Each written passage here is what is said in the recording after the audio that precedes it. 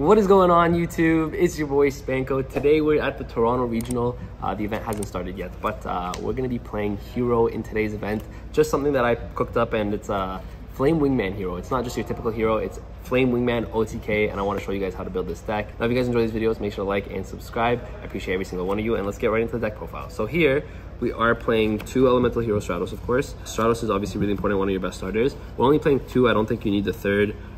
It really is just once you resolve it once, you're fine. And then keep in mind, because it's an OTK deck, you need more space for hand traps and cards to break boards. So I think 2 Stratos is fine. Same thing with Shadow Mist, we only like playing 2. 2 is more than what you need, honestly. 1 Honest Neos, and then of course we're playing the 1 Burstinatrix and 1 Avion. And this is searchable as part of your combo, so you never really have to worry about bricking on these. These opening them in your hand is not good, but you can also still combo if you do open one of them. It's not like the worst thing in the world, but yeah, these are obviously the bricks of the deck, but they make your Flame Wingman, and they make a lot more plays because they make your Sunrise as well and stuff, which is really nice. So that's it for the Elemental Hero cards. These are pretty good ratios, I would say. You can play the 3rd Stratos, I don't feel like you really need it, because you just start opening too much of them and you want to OTK, right? So as soon as you get your combos off, a lot of your combos don't even have to start with Stratos. That's why I only like the 2.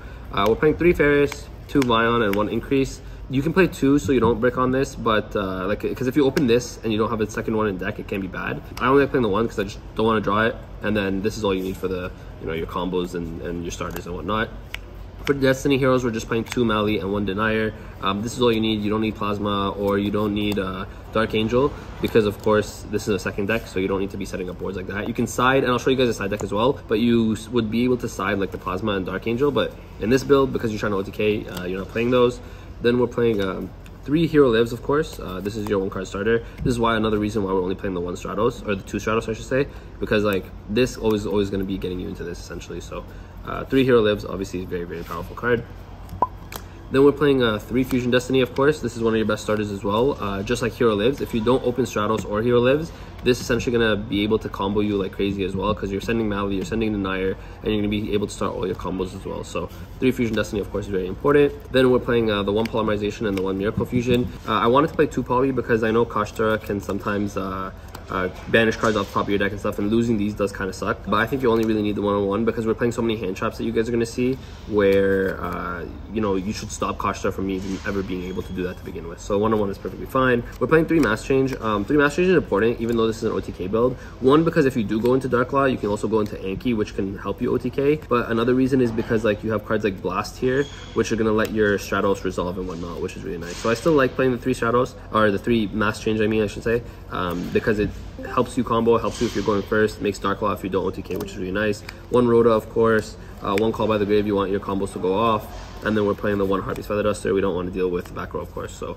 really powerful one-ofs there. Then we're playing 10 hand traps. So I'm playing 3 Ash, 3 Nib, 3 Imperm, as well as the 1 Veiler. Now you guys might be thinking, okay, 1 Veiler is kind of weird. I really like the idea of playing 10 hand traps. The 1 Veiler, it could be 9, and the one like that, this Veiler could be Stratos if you want to play a 3 Stratos. So this is like the 1 card that can kind of come out.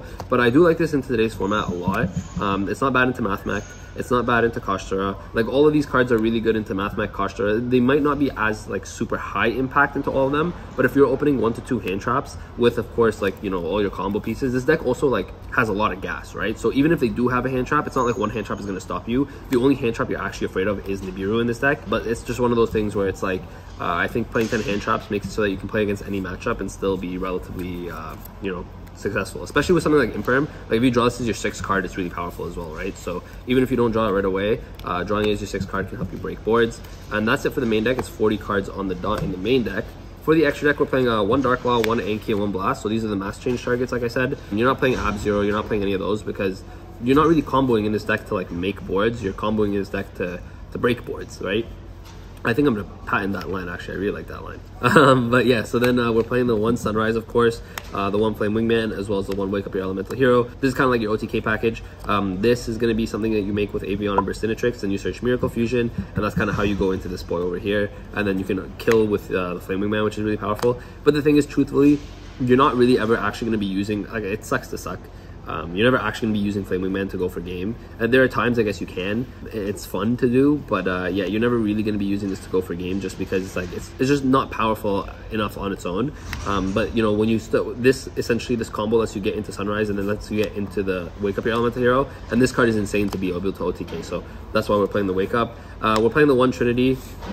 Trinity is really powerful to OTK as well. It's just one of those cards where you make this when your opponent goes kind of wide, and you can just OTK with this. 1 DPE is really all you need, unlike the other decks. Like, you know, you're going second here. It's not like you're DPE controlling, which is nice. 1 Dystopia, and Dystopia is really good because it's one of those things where it's like in time, you burn your opponent. It's just one of those really powerful cards as well. It's another Fusion Destiny target as well for you, so I really like this card.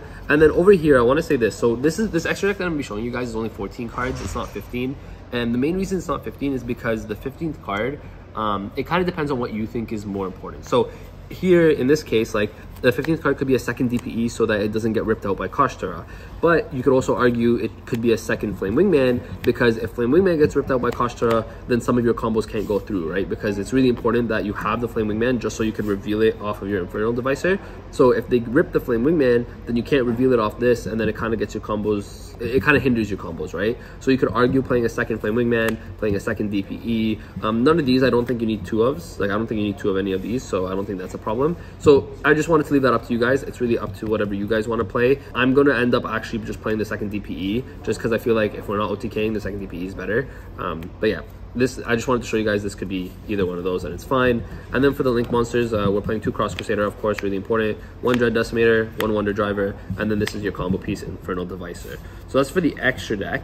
I'm going to show you guys a side deck here real quick, just because, especially for today's format, I built this side deck to kind of compete against everything. So for this side deck, we're playing 3 Lightning Storm, of course.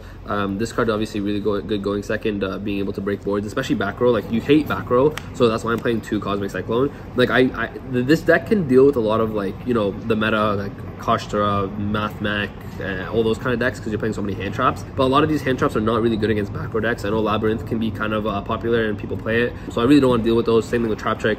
These cards are the best cards to deal with it. I'm playing 2 Raigeki.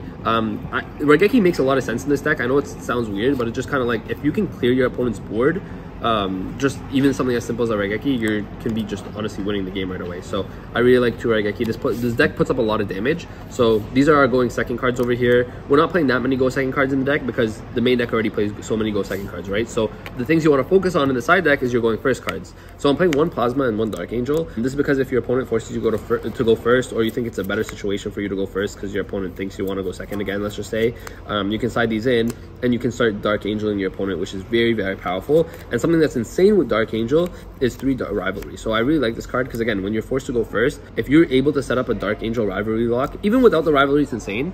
But because, like, against Kashtara, for example, it makes it so that they have a monster on the side of the field, they can't activate spell cards, they're kind of like done under Dark Angel. I didn't even know how they would tribute summon for this. Like, it'd be pretty difficult to do that. So it's kind of weird where it puts them in a bad position. And then if you have like Dark Angel Rivalry, for example, this is insane into everything. It's a Mathmech into everything, right? Because they have a warrior on this side of the field, and unless they're playing a warrior-based deck, which there aren't really any in this format, then this kind of just, you know, shuts them out. So these are really good for going first. And then I also like playing 3 Judgment for going first.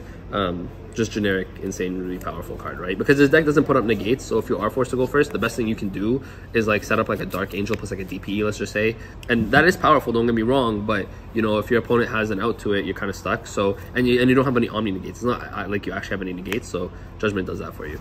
But that's it for the deck.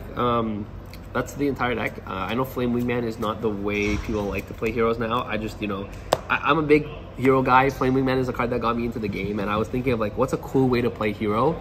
And I just think the Flame Wingman is the way to go. Now, if you guys want to see combos, let me know in the comment section down below. We're not going to do combos today, but I could do a combo video for you guys as well.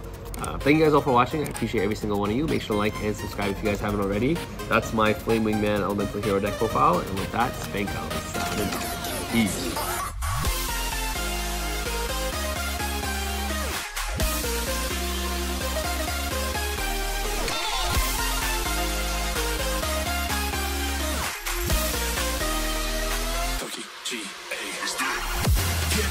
Get up, we want you to get on your feet.